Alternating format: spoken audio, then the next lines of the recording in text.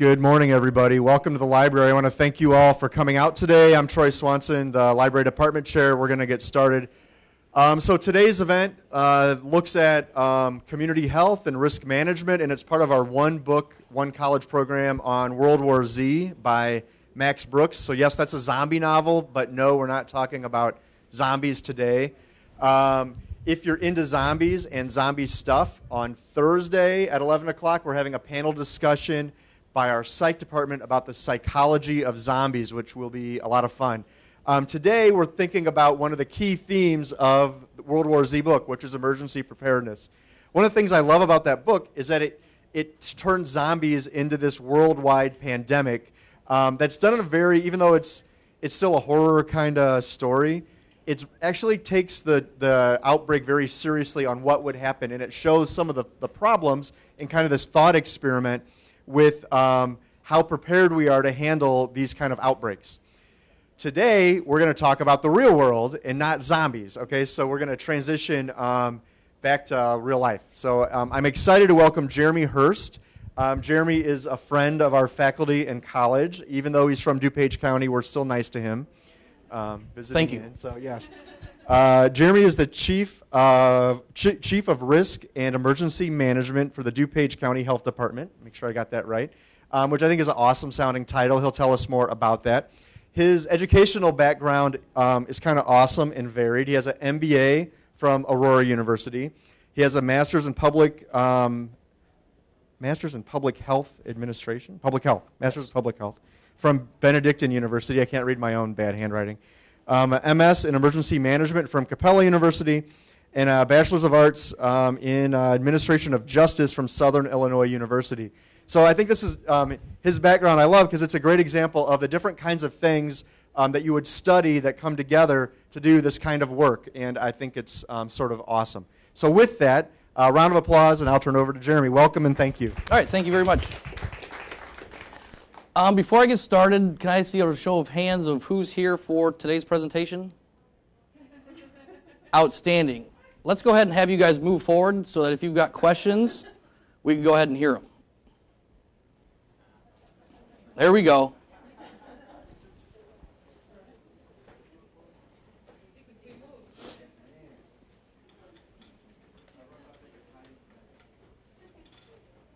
Those folks in the back, you don't want to participate or engage? It's up to you. All right. Well, thank you for those who have moved.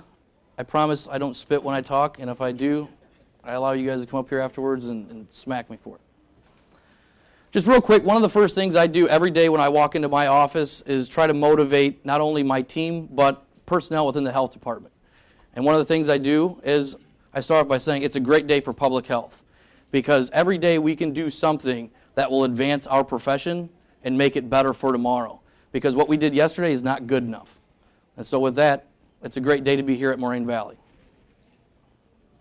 Just real quick, some of the things I want to discuss here in the next 45 minutes or so is an introduction, a little bit more about myself, public health preparedness description, kind of what it is that I do in my office and how it's integrated into the DuPage County Health Department, the role, a brief history, public health emergency preparedness, the capabilities in which the government requires us to be accountable for the grant monies that we are allocated on an annual basis, and then also what DuPage County Health Department has done here with Moraine Valley Community College students, and then we'll finalize it with a little bit of some future ideologies and methodologies for the future. So again, my name is Jeremy Hurst. I'm the Chief of Risk and Emergency Management with DuPage County Health Department. My education, is varied, but where I think I fit into this audience here is that I think of myself as a scholar practitioner. I like to read a lot. I like to try to figure out more of things I don't know and where that fits into, quote, that real-world application. I'm a Ranger Qualified Scout Sniper, or I was a Ranger Qualified Scout Sniper in the 82nd Airborne. So those of you wanting to go into the military or even policing, that's kind of where I thought I was when I was your age. I was in Operation Enduring Freedom Afghanistan. And then from there, I've got experience in crisis management. I was on a response effort with security after Hurricane Ike, and our client was DuPont. Who's heard of DuPont? Paint. Anybody like NASCAR? They've got a big, they spend a lot of money on NASCAR efforts. The point of that is there's a lot of money in the industry of business, and that also correlates. Some of you are nursing students or in the nursing program, so we'll talk a little bit about the private sector as well. And who remembers the NATO G8 summit here a few years ago? All right, I was a part of a security team downtown Chicago where I was in, quote, that green zone, where we did a lot of security planning and contingency planning in the event of disaster and emergencies down there. And then that brings me to current time with my public health preparedness planning. We do everything from continuity of operational planning, pandemic influenza planning, planning for disasters such as tornadoes, floods, the like, and then also more of that community planning of how do we integrate the private sector of business with governmental issues. Any questions this far? So real quick, what is public health preparedness? It's the achievement of building community resilience through fundamental principles and services in the context of emergency management. Wow, that's a textbook definition, right? Who wants to kind of take a dive at what that really means? Michelle? I would like to think that the management refers to collaboration between multiple entities and agencies, and how do we keep our community safe in light of impending disasters or health issues. And if I wasn't tweeting your photo at the moment, I would probably have a much better answer. Sounds good. So whether we're in that private sector setting or we're in the government, emergency management principles are just something that it's how do we manage a certain situation. In business, management by objectives. The Peter Drucker of Harvard Business has come out with different types of methodologies for that management by objectives. In emergencies, it's just another tool in a toolbox of helping you streamline inefficiencies so that during disruption or that emergency disaster, we can systematically address the situation. So again, from a private sector standpoint or the public, we want to start off with prevention and mitigation. There's different methodologies we can utilize to look at potential risks. But there's also those risks that are unknown to us that we need to think about in our planning efforts. And that comes into preparedness, response, and recovery. In the terms of emergency management, we utilize the concept of all hazards for our planning initiatives. All hazards just means that we're not trying to plan for one situation, a flood, because the way we respond to a flood is exactly the same way we respond to an epidemic, a pandemic, whether that pandemic is influenza or heroin overdose like we're experiencing now in DuPage County. The response is the same. And so when we think about all hazards and the way we move our planning efforts is exactly the same way. So that when we get like-minded individuals together, even though their disciplines are different, we can still hit the ground running. And so that's the importance of having a management style that fits across multiple disciplines. So whether you're in a hospital setting or you're in a policing agency or you're in fire, EMS, or the like, we can still come together and accomplish our mission. The preparedness cycle is much more of a, quote, like a project management. How many people are business majors in here? One in the back. Okay. So when we start looking at the preparedness cycle, project management, we look at our plan. And from there, what is it that we want to do? Okay, we develop that charter. We start to look at what is it that we want to accomplish in our planning efforts. From there, we identify that group. Who's going to be a part of this planning group? Who is it that we want to pull together and to utilize that human capital?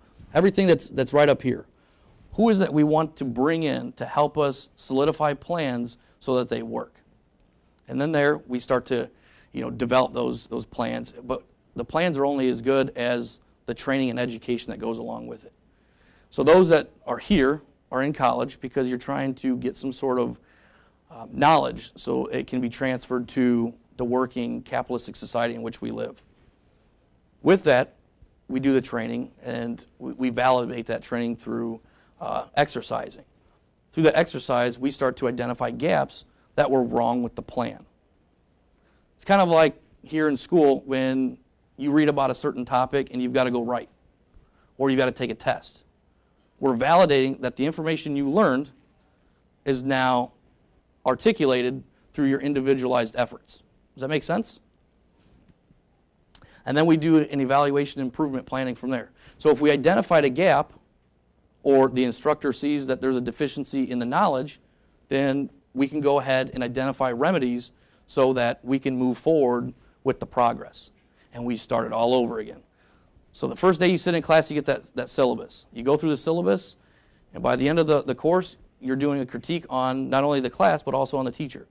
So it's a continuous cycle. We do that same thing at DuPage County Health Department in the Office of Risk and Emergency Management. And it's my job to make sure that we're constantly evolving, making things better. Hence, it's a great day to be in public health, or it's a great day to be here at Moraine Valley. Basically, the role of public health preparedness is to save lives and safeguard communities from public health threats. That's what the Centers for Disease Control and Prevention put on their website, so that it's known to every public health entity in the United States of America, because they are the ones that ultimately give us our money and hold us accountable for that money so that we can continue moving forward. So some of the things that we look at in public health preparedness is that epidemiological surveillance. What is epidemiology? Anybody know? What's that? Yes. So when we start looking at disease, we look at influenzas or tuberculosis. We've got a unit within the health department that tracks it.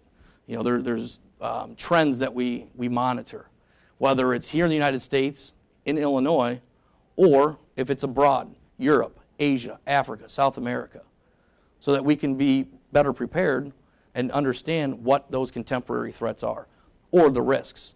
Sometimes risks can't always quantify. Anybody quantify? That we put numbers to it, right? So not everything is easily as saying 32%, because sometimes you just can't take measures and quantify them. So they've got to be more qualitative. It's more quality. So when we look at the quality of life, or it's hard to say the quantity of life, correct? Does that make sense? Okay. So our office looks at different ways of taking qualitative information and quantifying it so that we can move forward with a performance management objective. And all that means is that we try to look at ways of improving our standards of public health preparedness. With the epidemiological surveillance, that's only one component. We move also into bioterrorism. Bioterrorism can be a plethora of different things. It could be the contamination of our corn supply that is traveling up and down the Mississippi River on barge systems. We also look at chemical emergencies. Who's familiar with Exelon? Can you tell me what Exelon is? Nuclear power generation, exactly. And so that kind of goes into the radiological emergencies. There's different components going back to even when I said I worked with DuPont. During Hurricane Ike, a lot of those manufacturing facilities were damaged. So what is then that threat on the environment of those different chemicals? We also use Exelon. What are the threats from a potential disruption of a nuclear power plant here in Illinois that's only 50, 60 miles to the southwest of us? Depending upon the wind, that could have traumatic issues here in the Chicagoland region. And so we try to look at a lot of different things from not only that disease standpoint, but also contemporary environments where businesses are involved. But we've also got natural disasters. Here in a few weeks, we're going to start seeing an influx of rain coming, right? We all know that spring here in the Midwest brings rainfall. What does that do? It brings floods. Anybody impacted by the floods from last year in the audience? Pretty devastating, right? Twice. With that devastation comes money, okay? Who's then liable for the damage? Is it the government? Is it you as homeowners? Is it private sector businesses? A lot of those policies are started and discussed at that local level. In my shop, in the Office of Risk and Emergency Management. Where do we drive some of the things? Who do we go and talk to? How do we mitigate? How do we prevent? Kind of going back to that preparedness cycle, right? Back to the hospitals, if there was an event that caused mass casualties? Who remembers 9/11? Quite a few of us. Mass casualties. There's going to be an influx of personnel hitting the hospital emergency departments and other types of medical facilities. Not everybody that goes into that emergency department is necessarily injured. We've got, or in our industry, there's the worried well. They're just wondering, where is my loved one? Or am I impacted by this? I want to make sure that I'm okay. So there's got to be thoughts that go into that so that we can keep the injured going to the emergency department so that we can continuously evolve and be able to help individuals who are injured, but then also those individuals who are not injured, getting them the information they're looking for. Does that make sense?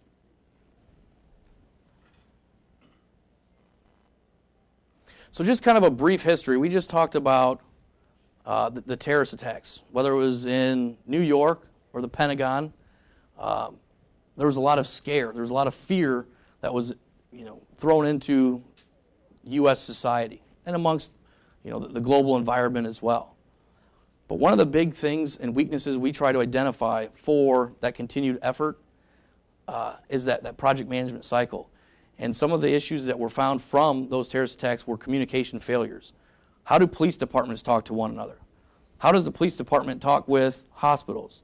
Or how do the hospitals talk with fire, long-term care facilities, private business, the community, you?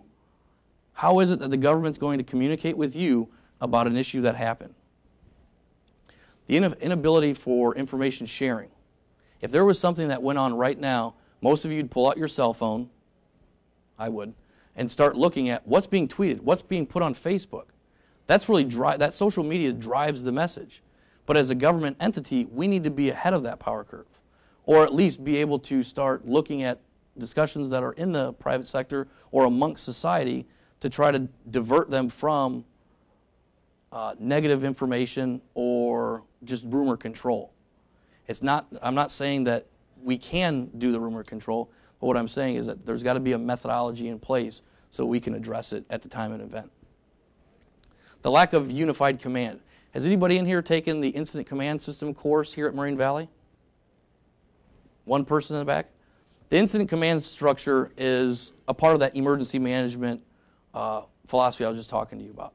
It's a way that the government can control situations. Just real quick, the incident command system stemmed from personnel that were in the Vietnam War that came back and were working wildfires in the West. And what they realized, the different wildfire battalions couldn't talk to one another about the advancement of those fires. So they came up with the incident command system to help streamline some of those efficiencies. Who remembers the anthrax contaminated letters in 2001? A few. Anthrax is a huge scare. It comes in different forms of color. Specifically, these letters were mailed to approximately 17 people that were intercepted. 5 did die. But it looked like dog food pedigree that was kind of crushed up so it was brown. Other forms come more in like white substances, kind of like other issues that actually happened in DuPage County. But more so for these anthrax contaminated letters, for the Centers for Disease Control and Prevention, the CDC, this is where a lot of our money is generated to build our plans that stemmed from the anthrax contaminated letters. What came of that immediately following the Bioterrorism Act of 2002? There's essentially 5 titles. You guys are all competent. You can read. I'll leave that up to you. But essentially, this was where the government put money forth so that we could start addressing issues like terrorism, whether it was at the 9/11 or issues such as the contaminated anthrax letters. There was also the Public Health Emergency Preparedness Cooperative Agreements, and this is where the CDC granted $9 billion to start with identifying units like mine.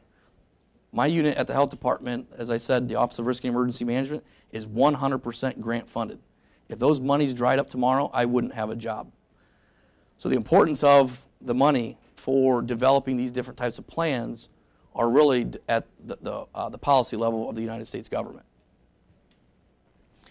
Run through a little bit more. 2003, SARS. Does anybody remember SARS? SARS was another big one. People remember on the news wearing masks. It's a communicable disease. They're still monitoring different levels of SARS at the CDC through the epidemiological surveillance. The avian flu. Anybody remember the avian flu? Similar. It's we're monitoring it at our epidemiologic department at the health department as well. Just want to point out too, the hurricanes, tularemia, the monkeypox, during those 2 years were also significant impacts in just the Chicagoland region. Presidential inauguration.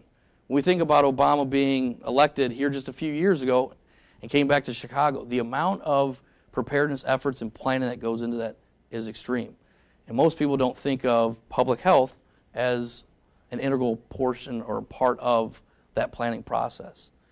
And so really, from even a healthcare standpoint, there's a lot of different areas you can go into that's not just nursing, but it's an administrative role that nursing is integral to as well.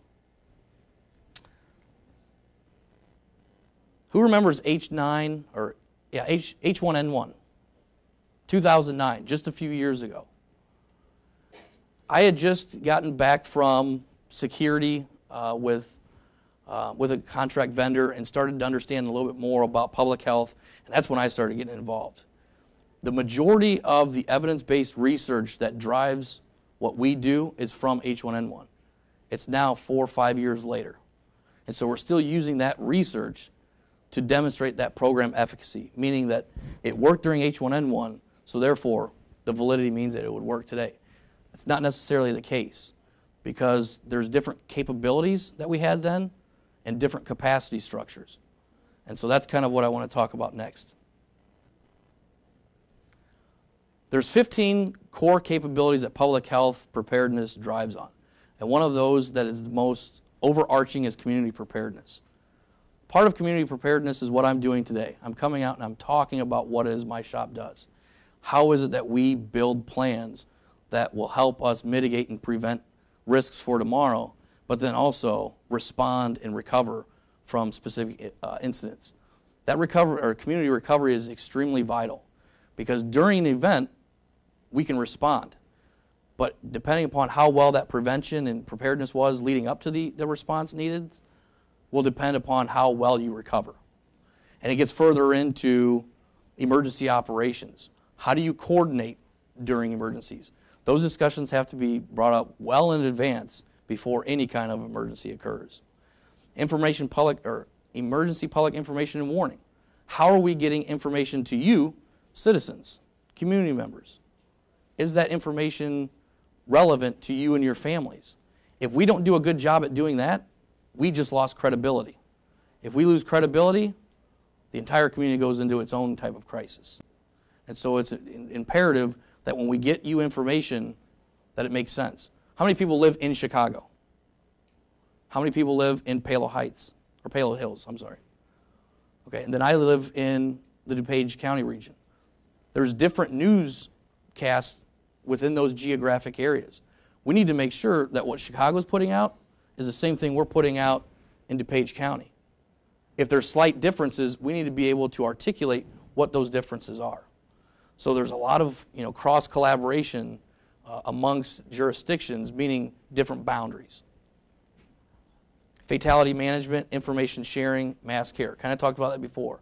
In the event of a train derailment in the middle of a town and there's mass casualty to those citizens, what's the plan for addressing that? How are we going to respond but then also recover? We've also got to think about the environment. How is the environment impacted?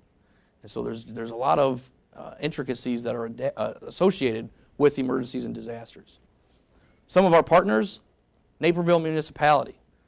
So in Cook County, you've got a public health department, and they work with the different municipalities for their planning efforts. Private business. In DuPage County, we've got Exelon headquarters and McDonald's. We also work with non-governmental agencies such as the Salvation Army and the American Red Cross. Some more of those capabilities, medical countermeasures dispensing. And I'll get into that where Moraine Valley Community College members have kind of helped us out with some of our training initiatives. But medical countermeasures dispensing, in the event of a bioterrorism event where we have to get out oral medications, we rely heavily on volunteers. In DuPage County Health Department, we've got 600 employees. We've got or close to 1 million residents in the county. So not everybody in the health department can effectively help us in that dispensing operation. Therefore, we've got to reach out and try to build capacity. So when we think about the capability, meaning we've got to dispense medications, do we have the capacity to support that operation? And so those are some of the planning initiatives that we look at. We get into medical material management and distribution. How are we receiving medications or the medical materials? And then how are we getting it to our point of dispensing, where we can actually reach to the community? There's a large logistical coordination component, and then there's a large human asset component that helps us deliver and execute the mission. Medical surge, going right over to the hospitals. How do we know when they've reached their bed capacity? If they're being surged, how do we put the hospital on bypass so that we can start sending people somewhere else? What if the disaster breaks, a jurisdictional line, and now there's issues where we need to reach on both sides of that disaster from other jurisdictions? There's a lot of thought that goes into the planning, and it's needed so that we can have an efficient process to address emergency and disastrous situations. Moves into non-pharmaceutical interventions. These are just other interventions that don't necessarily require prophylaxis or injections of vaccines. Isolation and quarantine is a huge issue here in Illinois, because as soon as you take somebody out of mainstream society and you put them into an isolation quarantine issue, you've now stripped them from their civil liberties. What does that mean? Sure, I can go to the state's attorney in DuPage County and get an isolation quarantine for whatever issue may rise. But there's nothing in the law that says how we actually monitor these people. Where do we put them? How do we feed them? And so these are some of the contemporary issues that we see that we need further clarification on at the state level and then also at the federal level. Moving forward, the public health laboratory testing. There's really only two major labs in Illinois, Chicago and Springfield. So if there's an issue in southern Illinois, they're sending their specimens up to the lab in Springfield, and here in the Chicagoland area, we may be sending it to Chicago. Well, what happens when that lab starts to see the influx of issues? How do they then control it? And so when we look at the state for further clarification, we're looking for methodologies to build in addition to what's already there. So what's our contingency? Does that make sense? We kind of talked about public health surveillance and epidemiological intervention or investigations. If there was a foodborne illness that outbroke here in Moraine Valley at the cafeteria, there's methodologies that are in place so we can identify, well, what food item was it that got people sick? And so that investigation is very important as well. Who's familiar with botulism? Anybody do canning in here? Or parents do canning? A few. Botulism, in our eyes, one case, boom, sends it right to the top as a priority for potential bioterrorism. But it's common in the canning industry where it's an important issue and people can get extremely sick. And so just to highlight that in the event of something we do in our recreational time or our primary means of living can really throw off what it is that we look at as potential terrorism. Responder safety and health. Whether you're a first responder in the sense of police and fire, we look at ourselves as a first responder in the sense of active shooters. I'm sure everybody in here is familiar with active shooter that Chief O'Connor sponsors here at the Moraine Valley Community College. Yes? No? Has anybody heard about active shooter exercises in the community? One of the things that the health department has done is developed trauma and disaster teams, because people that are part of traumatic events need psychological assessments, because there's the way that you and I deal with emergencies and disasters is different amongst us all. And so we've got trained clinicians who are able to respond during those type of events. And those are first responders. Well, what is required of us, an agency, to ensure their safety from the point that they're gathered at the health department, transported to a site, and then delivering their expertise? There's a lot of thought that goes into that. And as I mentioned, volunteer management. How is it that we recruit volunteers like yourselves or clinicians to assist with emergency situations and then keep them involved? It's one thing to just have this master roster of individuals say they'll want to volunteer. But if we don't engage those volunteers, they're not going to be around very long. And so that's some of the different initiatives that we try to think about. How can we utilize eager citizens to keep them engaged and utilize them during emergency situations? This is just a depiction right here of how we are developing coalitions. A coalition is just a fancy term for how do we build those capacities with capabilities. So if a hospital has certain capabilities and the American Red Cross has certain capabilities, how can we bring those two together so that we can further develop both capabilities and capacity to assist during emergent situations? And it's the way the federal government wants us to streamline those allocated monies to ensure that this occurs. So just real quick, one of the first things that we've got to do in any type of capability is assessments. When you've come to school or came here at Moraine Valley Community College, did anybody have to take a math placement exam, right? Or an English competency exam? You're going to see this type of stuff the rest of your lives. Before you can delve into any kind of situation, you need to do an assessment. What is it that we've got? What are we working with? From there, you can start to identify problems that you can address.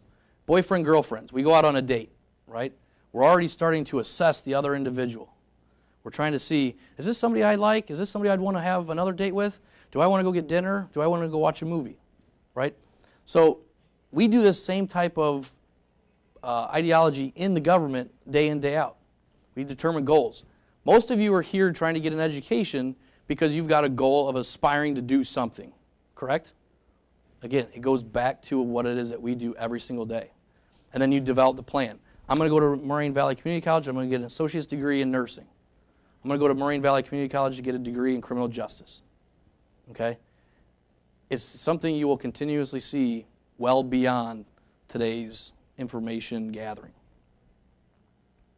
So, what has Moraine Valley Community College done in the past 12 to 18 months?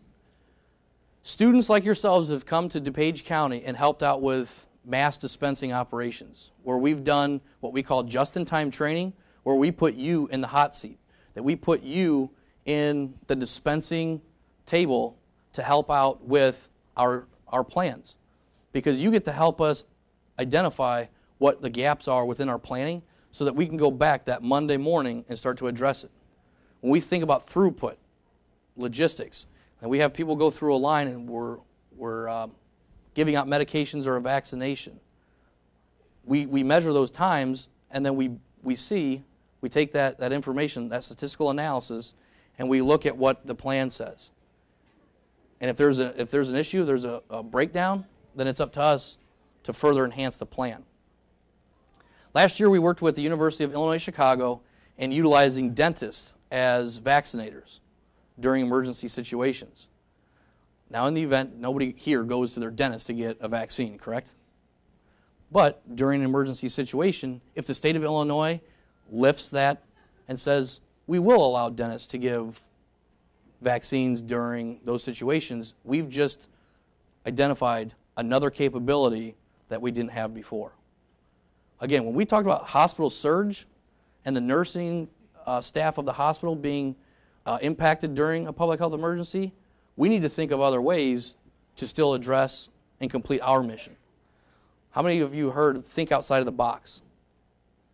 This is your think outside of the box in action. There's got to be ways for us to still complete our mission as efficiently and effectively as possible. And now we're going through the third phase of having this methodology published in a journal. And so it's bona fide research. We used an institution to help us go through the process of doing research to say, we can effectively do this methodology, and here's the supporting evidence. We also had Moraine Valley Community College students at College of DuPage. Anybody familiar with College of DuPage? It's in DuPage County. Yeah, hey. But we had students from Moraine come and help us out with some of those training needs as well. And then wrote papers on what their experiences were that we ultimately went through, vetted, and incorporated in further enhancement of our plans. So where's the future of public health leading us to? One of the biggest issues that I see, probably because it's part of my job, but is the funding. Since I started working at DuPage County Health Department, there's been a decrease in funding every single year. And if there's no public health emergency, we're not in the limelight of the government's eyes. I understand. They don't see it as an important need. But the same goes for, policing, fire, healthcare organizations, whether they're for-profit or not-for-profit. A lot of money is driven to support community needs through policy. And so maybe in time you'll find yourselves writing those policies and looking at building a better, efficient America. We also think about more with less ideology. Today I've got 6 individuals in my unit. Next year I may only have 3. The expectations are still the same. I still need to complete the mission regardless of how many people I've got. So that out-of-the-box thinking will become more critical as time goes on. Volunteer needs. There's always a need for volunteers. But if there's a decrease in staffing levels at the organization level, well, then that's just going to increase the need for more volunteers. Supply and demand. Impact of the highly improbable. It's great to sit down and think about the what-ifs. But if we really don't start to identify risks that are highly probable, we're going to be caught in a disaster situation that will be extremely debilitating. In other words, if we don't start thinking much further into the future of what may potentially impact us, we may fall flat on our face. Collaboration among government and non-governmental entities. The world is changing. With globalization becoming more and more eminent, we need to find ways of taking the private sector of business and government and integrating them where we can that's most possible. Who's familiar with the Obamacare Act? There is a major initiative and transformation in the way we deliver health care today that is much different than it was yesterday. Those needs are coming together, and it's up to people like you and myself of how it's going to end up, because not all the answers are there. But delivering care to both citizens and members of society is paramount. Evidence-based research. We do need clinicians working with research scientists, whether they're in your basic sense of social sciences or hard sciences. We need to be able to develop ways of conducting research that demonstrates it works in the real world, because that gives us our fodder, our program efficacy to support initiatives. If we don't have those return on investments identified, we can't support ongoing programs. If we can't support those ongoing programs, there will be no jobs. And so everything's kind of interrelated at some point. It's just how far do we want to get into looking at the discrepancies and how things fit together as a society. And with that becomes the performance management. What are we doing today that is going to increase, whether it's profitability or productivity, to help support? Or that program efficacy, meaning that it supports a program. And that comes with metrics. How are we going to measure both quality and the quantity of what it is that we do? And so with that, I welcome any questions you may have. I got to have something. I can't leave and tell my boss I spent 2 hours in South Cook County without a question. You've got a question. And I have a microphone so we can hear. Raise your hand, I'll bring it to you. How many is getting credit for being here today? I have a quick question. Yes. Chief Hurst. As far as mentioning that Moraine Valley students have volunteered in the past, for those of maybe looking to get a foot in the door in terms of public safety or just even in the field, how would they find out about future opportunities to volunteer? It's a little bit of a trip to come down to DuPage County, but being that many of, at least my students, have found it very beneficial, how would they find out about that? How do they participate? Is there an opportunity potentially coming up to volunteer? That's a great question. How many are looking for jobs? How many plan on paying back student loans with money that they make from a job? Pretty much all of us, right? Networking is key. One of the things I didn't learn until getting all those master's degrees and stuff was the importance of networking. The people you're in class with, the different organizations you belong to, will help you in that process. I can't think of words that will really detail the importance of building your network. To Michelle's question, get involved with different organizations that you genuinely like. If you're interested in public health, find different organizations around the community to involve yourself with public health. If it's about policing, again, find something to get involved. There are different academic committees and things here at Moraine Valley, but there's also different things at the community level that you can get involved in. How many like to play video games? They do it online, right? There's different types of networks that you can belong to. It takes your initiative to go out and find those different networks. So there's not a one-size-fits-all. To get involved with more of things that we've helped in the past is building private public sector partnerships, where Michelle and I had met, and she was interested in how can we get students involved with government training. Oh, we've got a great thing. We've got what we call the Medical Reserve Corps. The Medical Reserve Corps is a group of volunteers that we use during public health emergencies. And that's just one type of partnership that we do at the health department to help us bring in people like yourselves, where if you're interested more in what it is we do, introduce yourself. Come talk to somebody. Don't be afraid.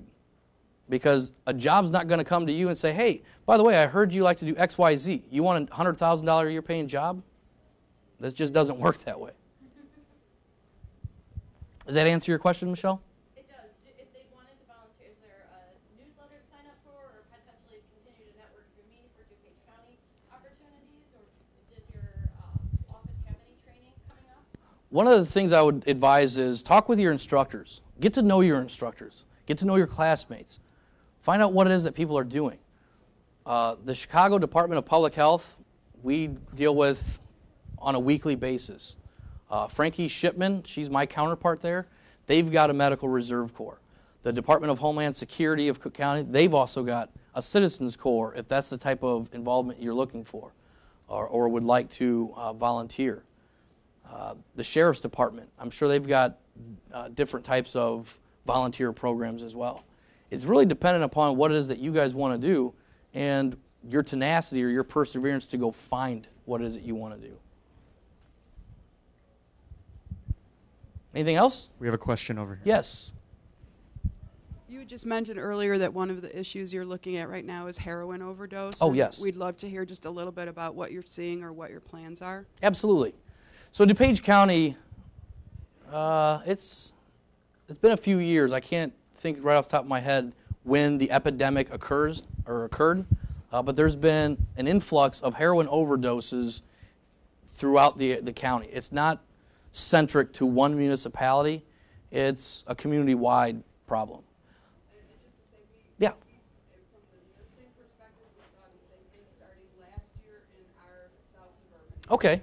So that's kind of when it came across our radar. Okay. Naperville, I remember in 2011 started to raise awareness in the Sun-Times. I brought that to my instructor, my boss at the time, and said, hey, from a public health emergency standpoint, this may not be a tornado, but it's an issue that needs to be addressed. What is it that we can do to address it? We started looking around the nation, noticed that Boston had a program, Philadelphia had a program. So we started looking at how can we benchmark off of established programs so that we don't hit the same pitfalls they may have. And we started to find ways of addressing the epidemic. We got our public health nurses involved, and we found that instead of doing injectable antidotes, there's a nasal spray, naloxone, and correct me if I pronounce any of these things wrong. But we started training first responders, police officers. Paramedics carry the naloxone kits on them. However, paramedics aren't always the first ones on scene. Sometimes those police officers are the first on scene. Maybe the response time of the paramedic is 60 seconds, 2 minutes. Well, we need somebody there to reverse that heroin overdose now. And so we thought of putting it on the streets with our first responders. The pilot started last September. We've got 32 municipalities in DuPage County, and approximately 3/4, a little bit more, have all trained their police officers on the street of administering naloxone to heroin overdoses. We actually just had our first save in 6 months this past weekend by the DuPage County Sheriff's Department. We've got another training next week for another 6 municipalities for putting naloxone on the street and administering during these types of responses. Is there anything more specific? It's been interesting, especially from a political climate standpoint. There's been some municipalities that say, whoa, we don't want anything to do with this. And then all of a sudden, one of those municipalities had an overdose issue where a cop was on site several minutes prior to a paramedic being there. And so now what? You knew about it beforehand. You could have prevented it. You could have mitigated the situation. It's unfortunate. But that's kind of what drives policy and that political climate that's real. It's just part of what we do every day. Any other questions? Has the Affordable Care Act affected your agency anyway, or? Absolutely. There's a lot of great things that DuPage County Health Department is doing to promote integration of care. I'm actually a part of our Quest for Success. I'm the compliance officer for developing a much more better quality agency when it comes to delivering some of our services. But then again, we've got to go back and do an assessment of what it is that we do as a delivery. To get into the finite details, I would be here another 10 hours. But we've got what they call Access DuPage, where we actively help the non-insured get insured and get them into our system so we can start giving them services. Our services are anywhere from immunizations to behavioral health support, dental, and other types of nutrition for new mothers and newborns.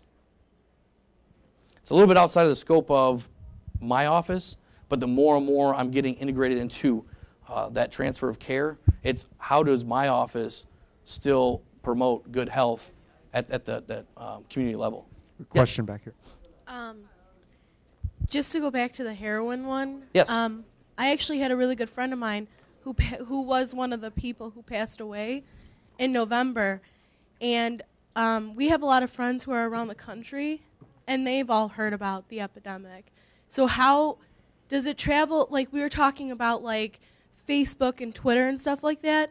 Do you guys ever get involved with that to try to pass the message on, with epidemics like that? Or is it just more social media? What we try to do is streamline our efficiencies. And what I mean by that is we develop training programs. We've got a health promotions team that goes into our communities and talk about different issues. Everything from the current epidemic of heroin overdose to the importance of getting children vaccinated, to washing hands and preventing the spread of disease. There's another epidemic that's on the rise, and it's facing us right now, but obesity. Childhood obesity is huge. What is childhood obesity going to do 30 years from now? What if we don't have the infrastructure to support overweight individuals, and diabetes is therefore a debilitating factor on society. During power disruption, and there's no dialysis centers open, and we don't hit the demand for that specialized population, what are we going to do? So to really answer your question, yes, we are out in the community. There's only so many hours in a day. There's only so much funding that we can get out there and promote specific issues. But that's also where we use volunteers to help us support those different initiatives and going out and spreading the word of what we're doing at the health department. Anything else?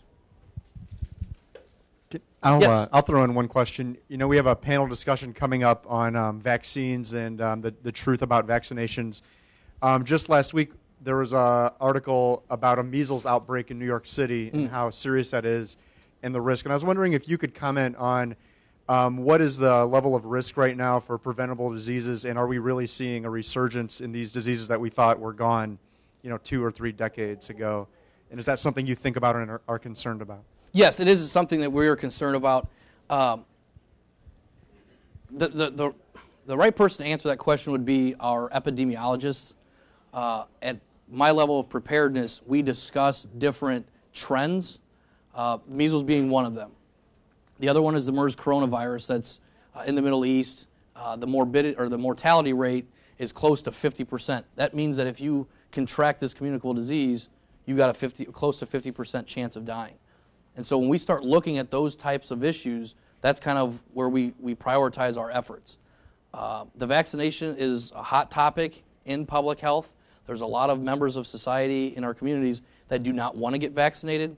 But when we sit down as an agency and we think about who would be impacted within our jurisdiction, is really how we prioritize those different initiatives. And our epidemiologists are the individuals who monitor those trends and work with members of my team on how we're going to address those. So to get a more finite question, you and I can talk offline, and we can talk about what DuPage does to address that. Other questions? Did I bore anybody? Was it boring? One of the things I like to do before I leave any type of lecture or speaking engagement is, what would you like to hear if I were to speak again? Or are there different areas of improvement I can do to make this better? And trust me, it won't hurt my feelings. This is a school environment, and what I like to do as far as coming to schools and universities to talk is that this is where I can engage you, the student, and to learn more from you. Because when I'm in a professional setting, I don't get that level of feedback. And so really, this is where I get to learn about ways I can improve through you and empowering your ability to help me out. Anything? Maybe how we get prepared for disasters. Like we heard about volunteers, but that's like the only thing you focus on. Okay. Volunteering. Maybe more like, what do you do? Because like how prepared we are for a school outbreak tomorrow. Right. Okay. So maybe more. All right. The nurses, we like to be we like action. So to hear about planning is like our first step, but then we want to hear that implementation piece. Okay. But I just want to thank you, because I know 10 minutes before you started is when you knew my class was here, and you certainly included nursing as part of what you did. I'm sure you did that because we were here, so I do appreciate that, and I think that's always a sign of an excellent speaker, that they do work with the audience that shows up. So thank you for that. All right. You're welcome. Thank you. All right. Well, if there are no other questions, I genuinely appreciate you guys coming today, whether you were forced to or not. If there are any other questions, feel free. I'll be here 15, 20 minutes to answer anything individually. But hey, have a safe day. How about a round of applause for Jeremy? Thank you, everybody. Thank you for coming. And thanks again to Jeremy for his time and today. So, thanks. Right, thank you.